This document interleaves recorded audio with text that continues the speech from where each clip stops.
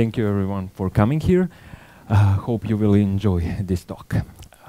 I see first myself as an engineer. I hope most of you have finished some of the technical universities, or you are still a student there. And the important thing is always to remember that you are not just a software developer, you're also an engineer. So you should think wider than just a software developer. I'm also a hardware and emulation enthusiast. So yeah, as you saw, I've worked on the main project in the past. Lately, I'm not that much involved, but I try to keep up with the other guys. Also, I'm working as a software developer since year 2000, and right now I'm a software architect and at Livina in Serbia.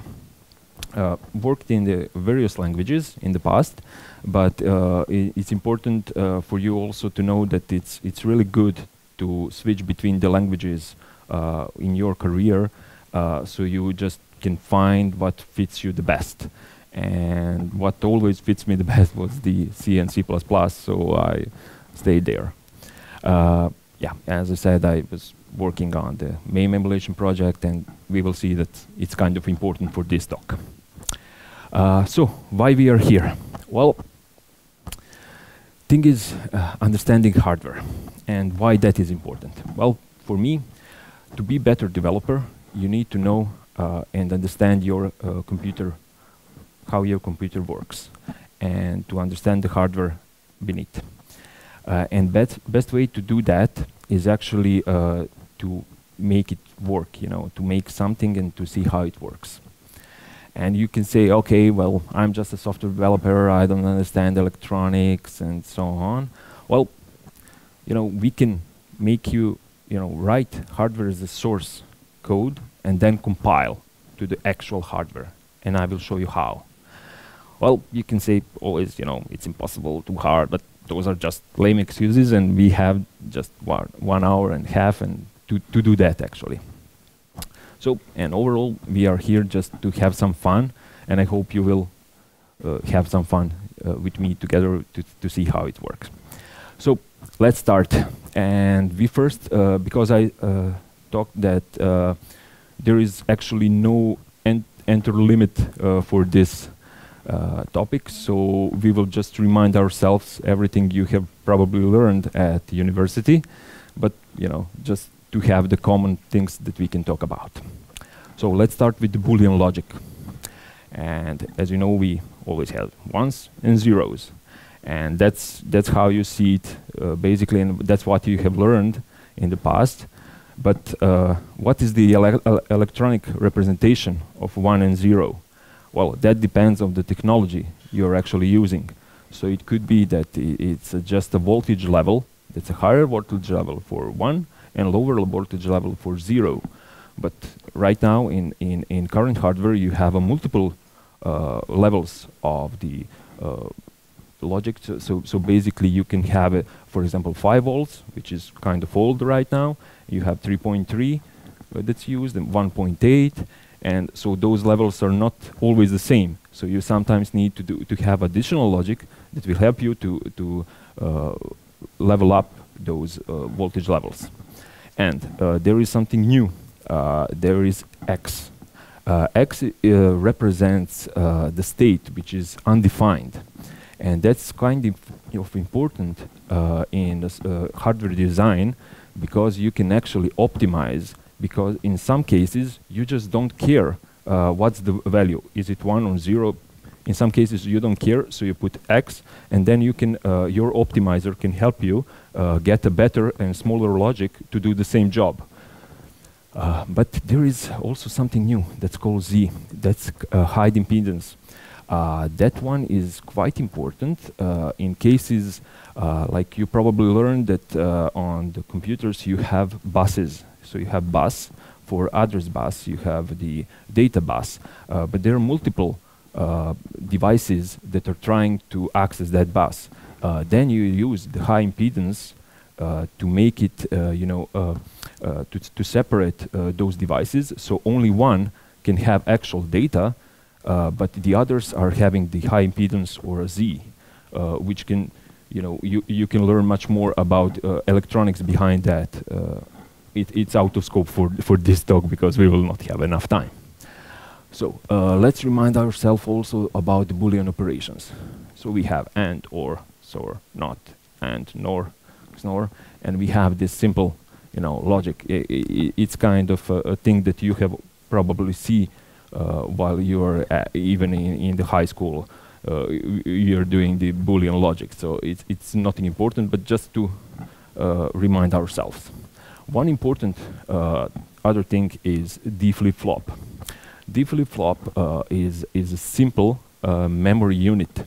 So it basically represents 1 bit of memory. And we see here that you have a D, which is data. You have a Q, which is output. You have a not Q as well. And you have a clock. So we will learn now 2 more interesting things. And those are the rising edge and falling edge. Most of the in the hardware design, most reactions are actually on the rising edge. So everything you do, you basically react on rising edge, and that is the shifting level from 0 to 1. And we can see that in this case, on the rising edge, data is actually stored on the output only on the rising edge. You can see that in the table. And if on the we also have the R and S inputs as an optional, and those are just for resetting and setting the memory. Why are these, all things that we have just reminded ourselves important? Well, these are important because they are essential parts of any electronic circuits, but also the essential part of FPGA. So what is actually FPGA? FPGA is the field programmable gate array. I mean, the main name doesn't tell you much, but thing is that it's field programmable part means that it's empty as by default it's empty, and it's you can basically program what that hardware do manually on the field. So and I will show you how. Thing is that you have it contains of a logic blocks. We can see it, for example, like this orange boxes, and those orange boxes represented lookup tables, D flip-flops, and full adders. We will go into details afterwards. It also contains I/O blocks. I/O blocks are the parts that are actually connected to the each pin of the FPGA. So FPGA, you can see FPGA as a chip which have each pin connected to the I/O block, and then we have interconnection which connects those I/O pins and those logic blocks in between. There are also so-called hard blocks, and those have additional, meaning. So you can have a block RAM, you can have a multipliers, you can have DSP, even CPUs inside. Lately it's quite common to have a ARM7 CPU inside the FPGA, so they can interconnect and you can have a much more powerful device. There are various vendors that produces the FPGAs, like Xilinx, Intel, it was Altera before, Lattice, Microsemi, and more. But the thing is that they all have their own technologies, so those are quite different inside and can have multiple different parts. So some have additional CPU, some have more memory, some have a lot of loads, and so on. And important thing about FPGA is, okay, so you can ask, where could I use that? What's the purpose of them? Well, initial idea was actually to create prototypes, and the FPGAs became available about middle of 80s, and that was the period, if you remember, of the computer boom, basically. You had a lot of computers from various manufacturers, and most of those manufacturers were actually companies that were already selling some kind of electronics. So they used their all off-the-shelf components to make something new. But the thing was that there were some parts which were too complicated, you know, and the production of the ASIC chips is really, really expensive and still is. And if you like to make a prototype, it's better to use the FPGA to create something, and then after that you use that as a starting point to the creation of the ASIC chip. You will have with FPGA a lower performance, but you will still see how it's actually functioning, or does it function. Okay, so let's move to the logic blocks. If you can see here, you have some inputs and you have the output, and the inputs go directly to the lookup table. You can see a lookup table as a simple memory. So you have a 3-bit address bus, and you have the 2 outputs, for example. There are various different, depends on the of the vendor. Basically, you can have 3 up to 6 inputs and 1 up to 2 outputs. And those outputs can go to the full header. You can then go to the D flip-flop, which is a memory part. And thing is that with MUXes, you are actually, those are multiplexers, sorry. And you can actually connect outputs directly to the flip-flop, or you can connect it outside. So you can use each part or not use each of those parts inside one logic block.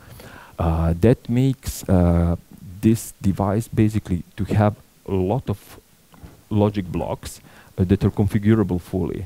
So you can you always use each part is the same. You have just these clock trees, and you have connections. So basically, when you power it up, you program those, and you have different functionality going out of each of these blocks.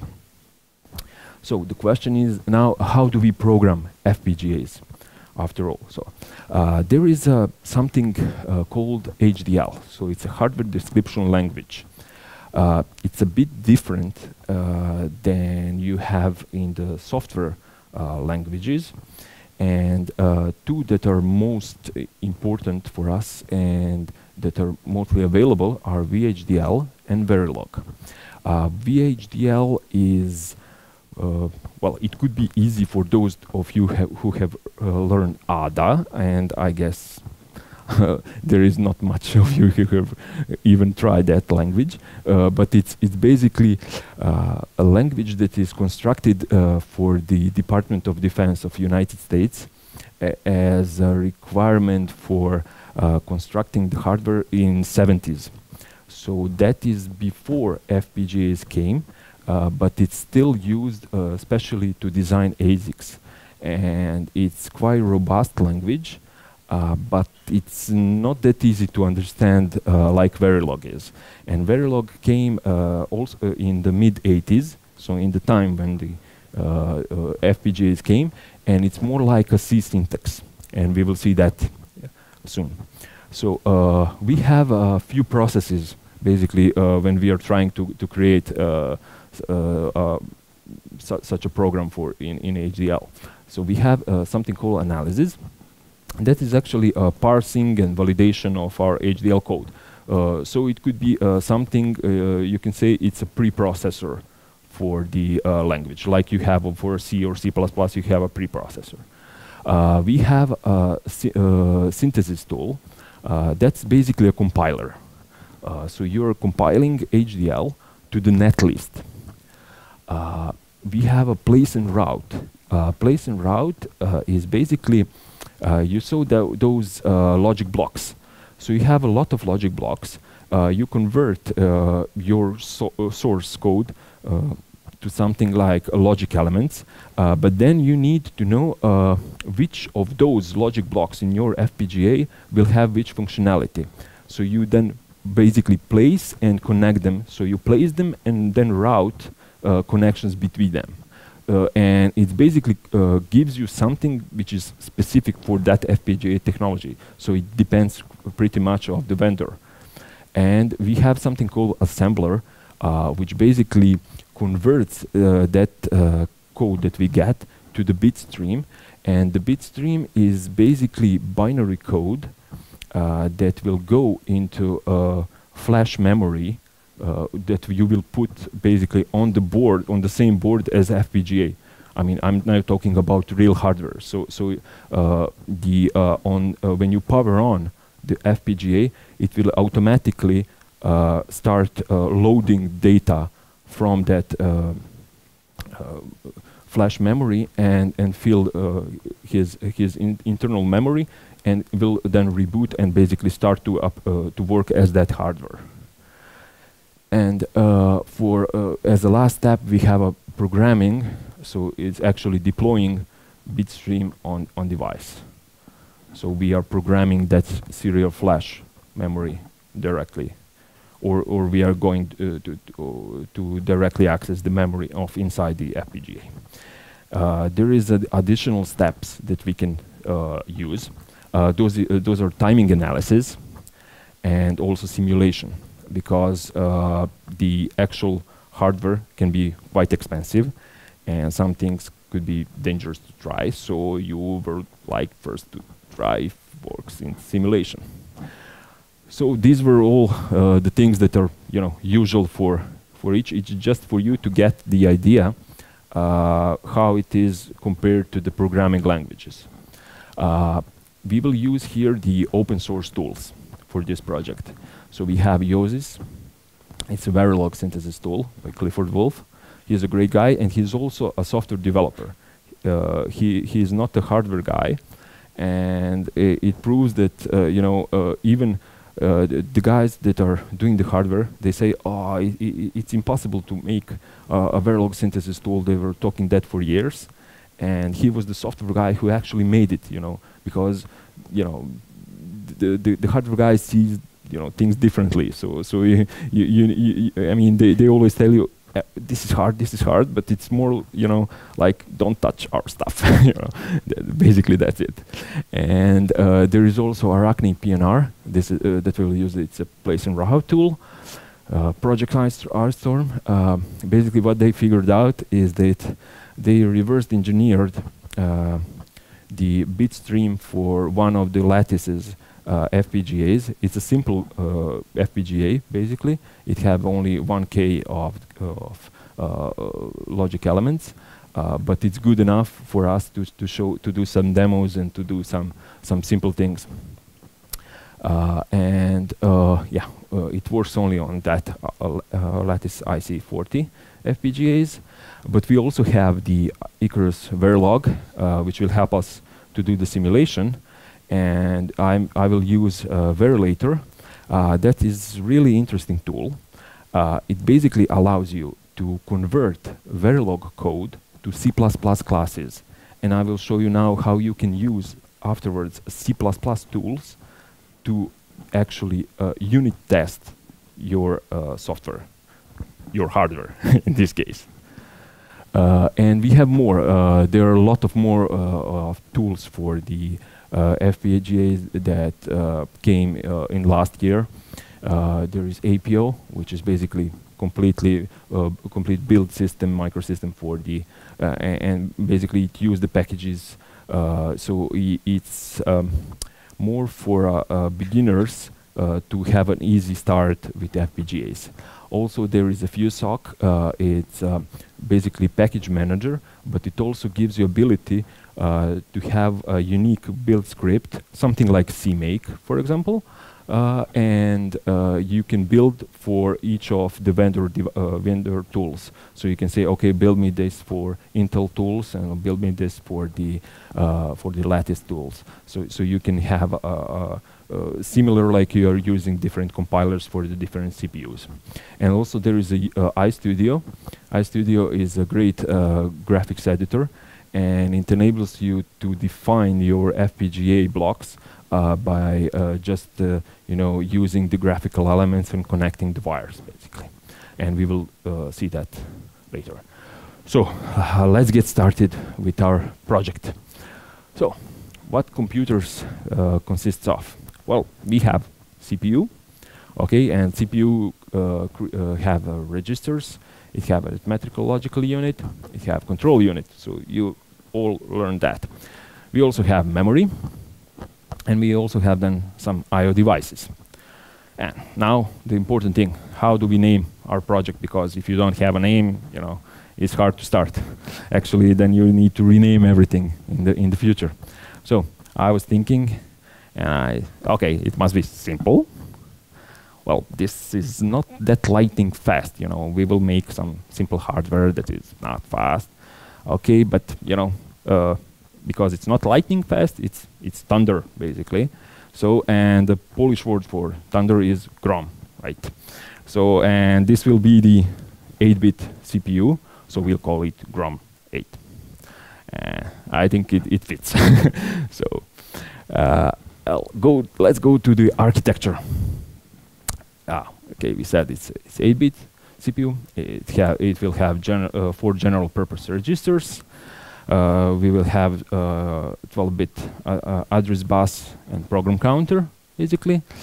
We will have, because we will have 8-bit registers, so in order to address our memory, we will also need a code segment and data segment, and this is, if you worked with the Intel CPUs, they also have that so we will use those two as well. We will have a stack pointer, of course, and we will have 8-bit arithmetical logical unit. We will use just 3 of those flags. So this is just a, you know, it will be by von Neumann architecture. So I can show you if you want to do a hardware architecture. Could be done just with a little changes. But yeah, this is basically CPU on the level of 80s, let's say. And here is some kind of instruction set that I plan to use. So we have the instructions for moving, addition. So you have those after for that are coming from ALU, and you have also for working with the stack, for working with the memory. You have the halt instruction. Also, you have jump, conditional jumps. There is input, output. So it's a regular architecture for some 8-bit CPU.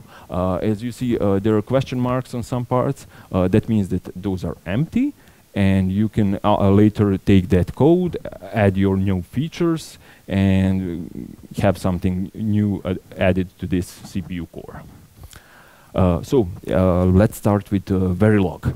As I said, Verilog is a really simple language, and it basically, if you ever work with the C or C-like languages, then most of the things will be just natural to you. So we will start with doing the memory block, because it's the simple one. So in the Verilog, we have something called modules. You can see that as a function in C or a method in Java or C++. So you have each method have its name, and at the end module, basically that's everything between. It's one module, and you can see it also as a building block. So you can use those blocks basically to build something bigger. Also, each of the blocks have, of course, its inputs and outputs, and you can see here how they're defined. It's important thing that to notice that first here you have a clock. In all hardware design, you always have everything is led by the clock. So you will see how it's used, and because it's basically synchronized by that clock signal. And you can also see here that you have, for example, address is basically 11 double column 0. That means that it's a 12-bit address given. So you have, I mean, it's quite natural, but from the type perspective, you're basically having just wires in this case, or registers like for the output. I will explain those things in details after, but here just it's important that we figure out that we have inputs and outputs defined in the beginning. We also have something called registers. This register, for example, you can see it's 4 kilobytes actually, because it's wide, 8-bit wide, but it's 4 K long. So this basically represents a RAM memory storage. Thing that is important here is that in this case, tools will recognize that it's a large amount, and it will try to put that in the memory dedicated blocks. So we will use the block RAM. And this device that I'm using have 64 kilobits of memory. So not kilobytes, but kilobits. And that is 8 kilobytes. So it can perfectly fit this, and we have even enough more room. Next thing here is the initial block. So basically, if you have a module that need to initialize somehow on the boot part, you can use these initial blocks. And you see here that we are using basically some call that will actually load file, which is called boot.mem, and it will access the store. So it will basically load some predefined memory content into RAM. Please note that on FPGA, because everything is done dynamically, so it's loaded at the beginning, everything is basically RAM. So in order to make something read-only, you basically need to cut it off when you try to read it. So it's always, it's always treated as a RAM memory. Next one is always block.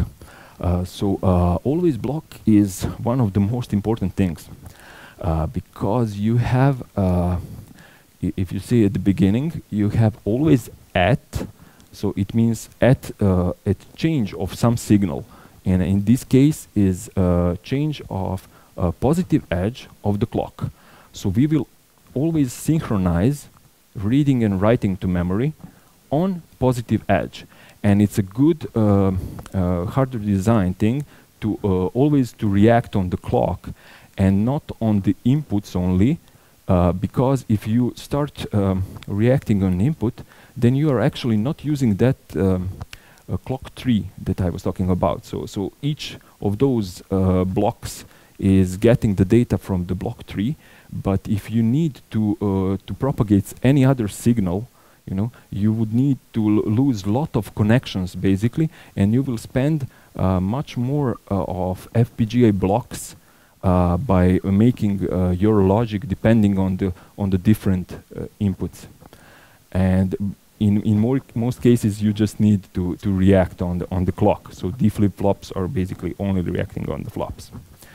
And here we'll have also the conditional check. So you have if, so it's exactly same like in every other language. So you have just a check here because it's a bit, so it's always is it set or not. But you can also use the other greater than, less than, or so on.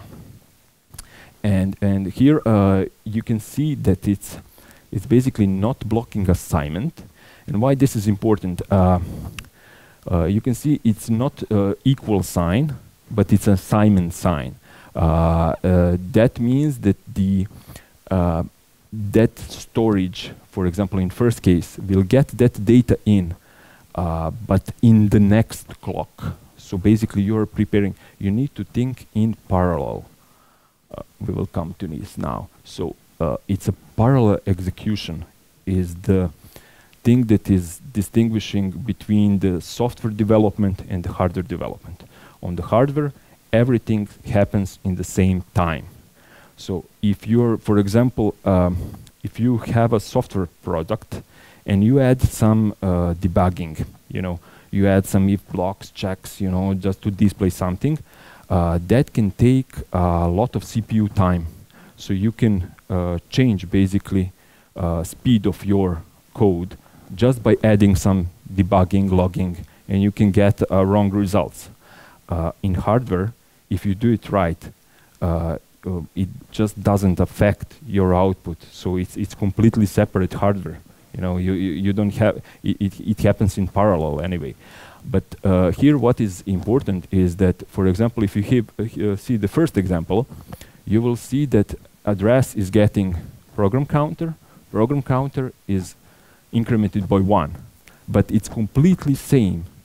If we do the program counter is assigned with program counter plus 1, and then address, because those are executed in parallel. So that will become active on the next transition, you know. And if you can also use the blocking assignment, and if you do the blocking assignment, then it's not the same. So you need to take really good precautions about this, and it really depends what you are actually trying to achieve. And I think this is the most, I mean, the biggest problem for each software developer, just, you know, to always keep this in mind. Otherwise, you will get the strange result. For you, everything looks good, but it's not working as you expected. One of the next block, it's for the I/O devices. So it's a good example that we can, you know, show that if there are multiple things that you need to do or check, you can always put it in the begin-end block. So in case you have more than one line, you know, that you need to do, you put it in the begin-end block. Or if you're not sure, you know, so it's basically like open bracket, close bracket in C and C++, or begin-end in the Pascal or things like that. You also have a case. So in this case, you can see here that what is important on this image is also the representation of numbers. You can see, for example, that out register is initialized to the 7-bit output with all zeros. So that's how you define the binary. And you also have here, in the case, you can basically, depending on the value, because it's a 4-bit, you can actually check all the cases. There are even two special cases, which is case X and case Z, which basically enables you to react on the undefined or high impedance as well. So then you can also include those into your calculation, so sometimes you get the better results and optimize better. You can also notice on the bottom now that there is a continuous assignment. Continuous assignment is specially created because you do not wish, I mean, you just want to wire up some things, and they're always like that. So you're using those continuous assignment. That means that the O segment A, which is the one of the outputs, will get always the data from output registers. So you're basically connecting that wire. That's the hardware representation, basically, in this case. So let's go to the arithmetical logical unit.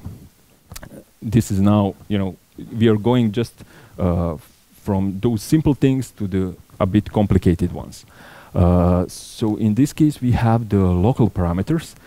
You can use it as a constant. Basically, it's like in C you use define, for example, or just const value, and you can assign a specific value. It's just easier for you afterwards to use the names instead of the values, because sometimes it comes really hard to match all of those in your code if you don't have this.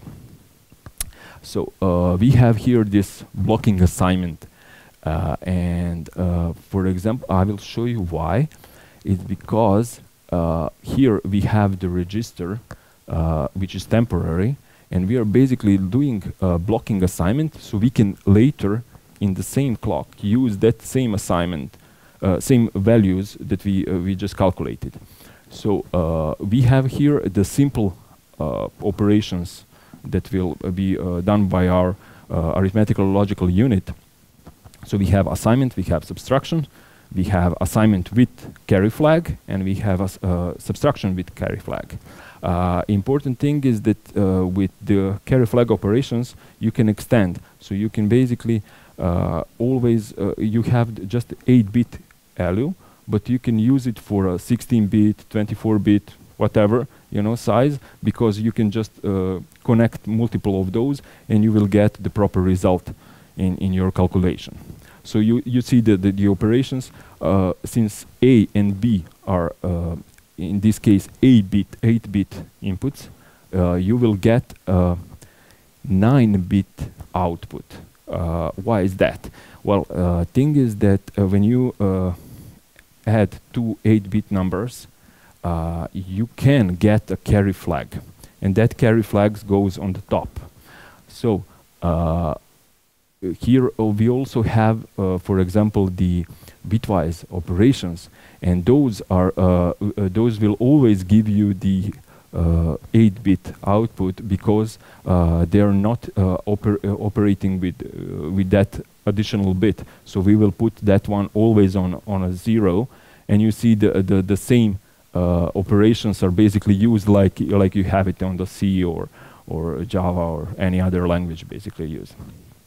And for example, for these shift operations, well, shift operations are I mean, simple, and basically most of those are just used to get something more like multiplication.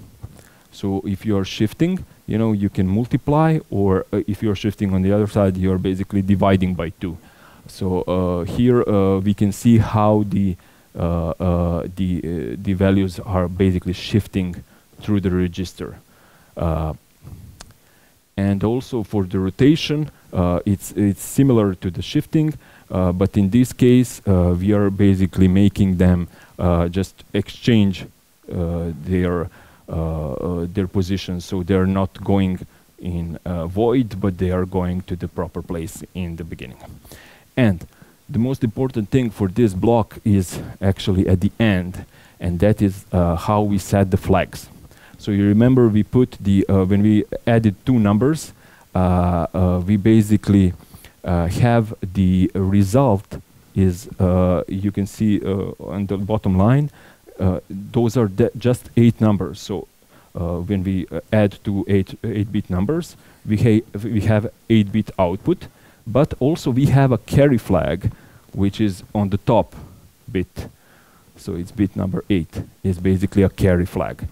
And if we wish to check if it's 0, we will check just the if result is actually a 0, and sign flag is basically the top bit of the result, so it's 7th bit, and then you know if it's a positive or negative number, so you can use that in your calculations. So that's how the CPU actually works. I mean, it's basically quite simple. But it's just a thing for you to remember from the university and things that you probably have learned there. So we have also other operations like multiplication. In this case, when you multiply two 8-bit number, you will get a 16-bit number actually as a maximum. So also if you have division of two numbers, you can get, in this case, also a 8-bit number, but then you need to, for the modulus, you use the other logic. In this case, concrete, this device does not have multiplication blocks as a hardware one. So it takes a lot of logical units to create especially division part. And basically then we will spend more than we have on this FPGA, which is small one, to add these two functionalities, so I didn't add them there. But you can always use this trick, so you can always multiply by 2, divide by 2. The old CPUs like Z80 or 6502, they didn't have multiplication and division at all. They always use the shifting, basically, and you do it in your software. So let's move to the CPU. So what's important is that for the CPU, we need to define the registers, and you see those program counter, you have instruction register, you have stack pointer, general purpose registers. So you have array of registers, which is basically those are from 0 to 3. Those will be the general purpose. And we have some internal registers here for the ALU. And you see those wires. Wires are things that are basically just used to interconnect things between the modules. And that is how you use the module. You basically instantiate it, give it some name, and then you connect first that silka is basically clock signal that's defined in ALU, and the other signal in between the brackets is basically our signal. So we can connect, for example, here A is the input of ALU, and we put the register from our CPU. So this is how you actually just interconnect between two modules. This is the instantiation of it. And what is important for a CPU is that CPU is actually a state machine. I mean, if you have looked at the older CPUs, you can see, I mean, every CPU have basically multiple clock cycles that are needed for some operations. And there is a reason for it. We will start here with the simple thing. And the simple thing is actually resetting of a CPU. What happens is that you always react. So in the always block, you always react just on the clock. And then if in the clock phase I get the signal from the reset line, I will just change my state in whichever I was before. I don't care. I will change it to the state reset. And in the state reset after, in the next clock, basically I will put these values. So I will put program counter to 0. I can reset all of the values of the registers. And then I go to the fetch preparation. So I go to the next, to reading the new instruction. What is usually done in the CPUs is that you only set the program counter.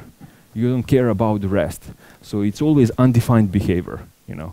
So that's why in the most CPUs, first thing you do, you clear the registers, you, I don't know, disable the interrupts if you want to be sure that nobody is, you know, will change your state. So those are the things that are, you know, important when you are doing the assembly language, actually programming. For the instruction fetching, because we are doing the synced, we are using the memory which needs synchronization over the clock. We need some additional, one additional more step, because we need first to prepare to the address bus. We prepare the program counter. We said, okay, write enable to 0, so we want to read. I/O request to 0 because we don't want I/O request, but we want a memory request. And then we wait a bit, you know, just one clock, and then go directly to the fetch phase, in which we will take the data from memory and put it into instruction register and increment the program counter. And then we can leave to the execution. This fetch wait we also can use to check for the halt status. And halt status is just a flag that we can raise to block our CPU. We just wanted to stop on that and stop execution, so it always loop on one instruction. And how we do the instruction decoding? Well, you have seen that big list of all instructions. And what I did there is that I have split basically into two kind of the instructions. So we have a top bit will distinguish if we are using 2 bytes instructions or 1 byte instructions. So first block here covers the 2 byte instructions. That means that we need again to go and fetch another byte, you know, to get 2 bytes that we can then decode actually. And the here down there you can see that, for example, for a simple operation like move instruction, we can in this switch case, basically we are doing we are decoding, and right away we are executing the assignment from one register to another register. And if you can see, if you do the move R0, you will get basically no operation. So it's an op, and it's a good practice for you to keep 0, code as an op. You know, you always have no operation, and you can use it to make some delays because you know exactly how much it will take.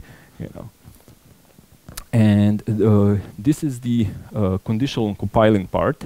So in case I do the simulation, I would like to see what are the outputs, you know, did I get the proper output, so did I decode the operation correctly? So you can use that as well in your code. And here is the part when we are actually using the arithmetical logical unit. So how we do it? We just, you know, prepare inputs in a temporary registers, and we set the ALU op, that is also the temporary register of a CPU. So and we just change the state, and because we already wired up in the next clock cycle, our ALU module will give us outputs exactly what we want, you know. So in case when we reach the ALU result, we will basically in that register we will have the proper value. So that's how you actually use that block. I mean, it's not that simple, but it's doable. I mean, and if you wish to do the memory operation, you also have that. You can also manually prepare the address bus, set the write enable to 0 or to 1 in case you are storing. I mean, you can see that basically load and store are basically the same. It's just that load takes more time because you need to synchronize again with the memory, and in the next cycle just to read the value to the proper result register. And for the store, you're just preparing that data, and you can go straightly to fetch, because it will be enough time for the memory to take that output and to put it in the proper place. And these are the actual load value. So we need to make overall computer now. And to do that, we need to wire everything up. So we have the ground computer, which have all of these inputs as defined. So we will just have the clock reset, and we will have the output, halt output, just to be able to display a little LED, you know, to have the status. And you have the display out, which will be our output device. So we want to show some number, for example, there. And here we do the internal wiring. So we instantiate CPU, we instantiate memory. We said, okay, memory is enabled when I do have the write enable, you know, and I'm not doing the I/O requests. So then I'm actually doing that operation. And here at the bottom, you can see that we have the always block, which is just doing the in case of any access to the I/O device, we will always use that display output. So we don't care which address is on, we will output on any address and it will show us on the display. You can do, of course, this on much easier way. A tool that I mentioned is iStudio, and you can do this visually. So you have a blocks. You know, I created a block for a GROM CPU. I created a block in which you can type the source. This is the hardware for the 7-segment displays, and then you can see basically how the connections are wired. So this is the actual hardware that you can create by your own. But of course, important thing is let's simulate all of these just to see if it's working as we expected. And I use this simple program. Here I put the data segment 2, I load some memory, you know, I increment that twice, I store that memory, output that value, then I increment again, and then I, you know, call the subroutine to, again, I mean, this was just an exercise to show that we have the stack operations as well. I mean, also that there is a halt operation that you can, you know, have the output, the ALU is working, and so on. So this is the test bench. Test benches are actually a way how you simulate your code. And as you see, it's also a Verilog. You have their time scale. Time scale is just to define which is the basically those numbers that you will use after the hash sign will represent time, but you need to represent in which unit you define at the top of the document. So we will use the nanoseconds basically here. So I can say, for example, here always on each 5, just exchange the clock. So basically it will make us to have each 10 nanoseconds you will have a full clock. And then you can basically test with that. And here what we did, I said, okay, dump everything to the VCD file of this test bench, and first reset, then put the reset on 0, and just work some time, and then finish, nothing else. And the output of that simulation can be seen in here. So we are basically executing that code, so we can see that the address bus is changing from 0, and you can see basically the program counter as well down there, and you can see the registers, you can see the memory, what's output on the memory, you can see the resets, also the clock is always on the top, so you can actually see the signals, so you can debug and see if everything fits your idea. I mean, it's a little bit complicated if you have never worked with the hardware, but sometimes, in most cases, you can actually find design issues on this level. So after that, you can, for example, run the simulation here, and because I have enabled the that variable, so I can see, I can do the debug. I can see which are the instructions and what is the current state of all registers, and what are the states of the ALU flags. So basically you can see here how the code is executing, what is displaying on the output, where it's jumping, you know, and also what's displaying again. So you can just run and see how it's actually executing. And this is all before we are actually get to the proper hardware. But one thing that actually is not done by the hardware developers, but what we do as a software developer is unit testing. So you would like to somehow unit test your code, but this is not code, you know, this is the hardware stuff. So, but there is a way to do it. And the way to do it is basically to use that verilator. And you can, I use the catch as a C, for C++, which is a testing framework, and you can just configure here that I start verilator here, and then in the test case, I use, okay, I will just go around, or I will initialize my hardware, because it will be translated, you know, Verilog file will be translated to the C++ class.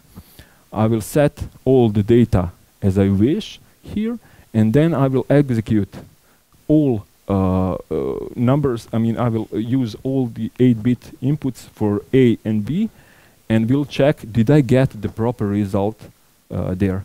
So basically that's how you can actually unit test, and that is how I found a few issues with the code where the flags were not correctly set, actually due to a really stupid mistake. But let's go to the real hardware. When you wish to connect to the real hardware, you also need to, I mean, you again create a so-called top model. And the top model can only have inputs and outputs that are actually representing pins on your FPGA. And in this case, you can have you can give them the names that you wish, actually, but then you do the same wiring as you would do for any other module. But you also need this board definition file. And the board definition file is the one that contains the this is basically name, and then you have a number which represents the pin on actual FPGA device. So in case you are using some developer boards, you would get this this file from the vendor, and then you can just reuse it, you know. And if you are making your own, then you are actually deciding which pin will be used for what purpose. But usually clock is strictly defined. And here we are going to use this Go board. I think this is using the most simple FPGAs that's available, and it only have 1K of gates. And this one have 4 switches. You have a USB which is used for powering it, and also can be used for programming. You have a VGA port. You have 2 7-segment displays that we will utilize. You have some LEDs, and you have a PMOD which is for extension. So let's do some live demo, and I will just power on this FPGA, and you can basically see that this is the code that was actually in the example. And what I have assigned is that this button here is a reset button, and you can see it depends how fast I click, actually, because when you click the button, you don't have just one signal, you know. You have the multiple signals, and it depends if it's if it's proper. So you can have multiple changes on your on these numbers. So basically, it can go, you know, by 2. Sometimes it goes more, you know, depending of. So what I did is actually I'm using the undefined behavior of this CPU. Memory is actually not cleared on the reset. I mean, that's the regular stuff. It's not a hard reset, it's a soft reset in this case. So what I'm doing is that on each reset, I'm actually executing my program from the beginning, and then after that, it will first read the data from the memory, which was initially 0, but after that, I have written that result of incrementation to the memory. So when I read it back, it will be 2 in the next case, and then 4 in the next case, and so on. And if I, depending on how I click, I can give multiple signals. So sometimes it can go from 2 to 10, you know, because it can count fast. So this is basically the end of the presentation, but you have more information, and the full source code is available. You can also use the NANDland YouTube video channel, which can enable you to see some of these things in more details, because the 1 hour is, you know, not that much time to explain all the things that are related to the FPGAs. And you also have here some other links for the Clifford tool for YOSIS, and for the FPGA for students, which gives you the more simple example how you can start actually to work with the FPGAs. So we can, I think, move for questions.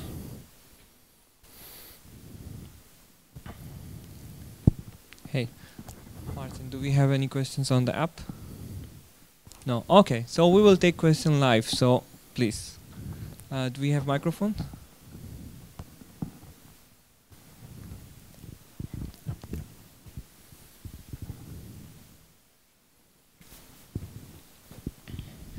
Thank you for nice talk. Yeah, thank you.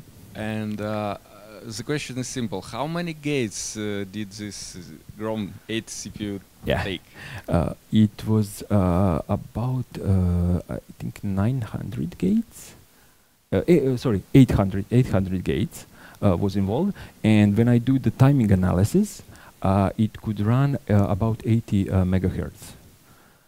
Okay. So it have a ability to run on this hardware about at 80 megahertz. So it's not that slow. I mean, But it's took almost entire FPGA.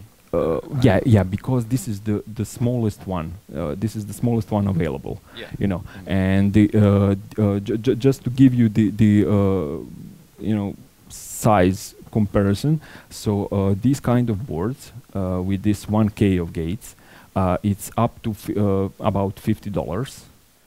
You know, and if you use 8K gates, that's available even for 60, 70, something like that. And when you go more, you know, for example, you can have in the I don't know, I have one for it's about 50,000 gates, and it's about 200 euros.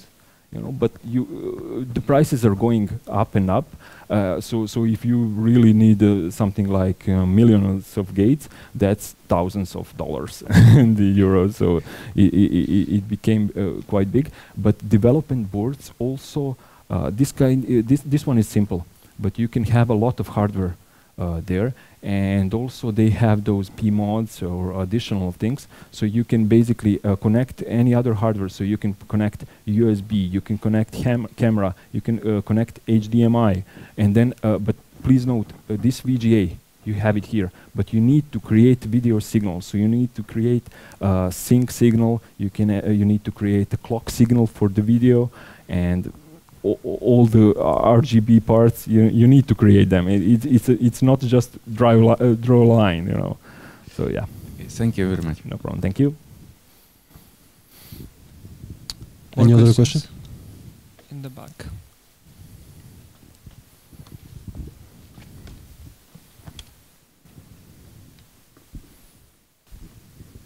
I wanted to ask a question because you mentioned about open source tools, which is great because actually this was the question I was about to ask even before I arrived to your talk. Yes.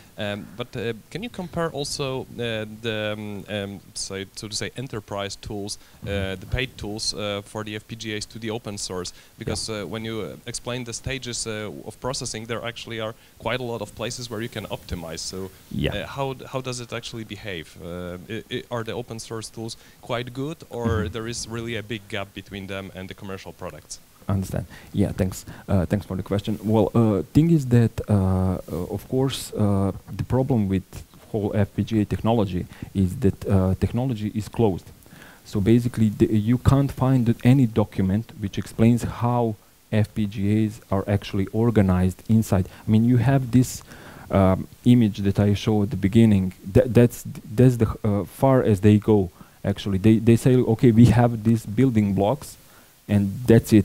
How they are connected, what can you actually use to optimize? They don't tell you that. And these open source tools are actually product of about 2 or 3 years, something like more like 3 years of work of just a few guys that basically reverse engineered whole internal structure of that this concrete FPGA. So they make it possible to make a tool that will create the code for it. But it doesn't have those additional optimization, because, I mean, even these are simple, so you can't do much. I mean, they optimize a lot of things, but, you know, there is still a room. But good thing is that, for example, you can use YOSIS to create output, you know, for even for the Xilinx chips, for example, or Altera, and then you can use place and route that are originally from Altera and from Xilinx to optimize it for their hardware. So you can mix tools together. But I think it's going into right direction. So sooner or later, you know, we will get more and more better tools. But it's a kind of same situation like we had on, for example, for C++. There was a time when you just have a commercial compilers and nothing was there else, you know, and when GCC started going, it became better and better, and then we get better other tools as well, because they saw it as you know, it was good to compete with them. You know, they start getting the features before Microsoft and the others, and then it's good, you know, to compete between. So basically, yeah, there is a room for improvement, but we are still somewhere like in 90s for compilers, something like that for the FPGA. Okay, thank you. Thank you. So, any other questions?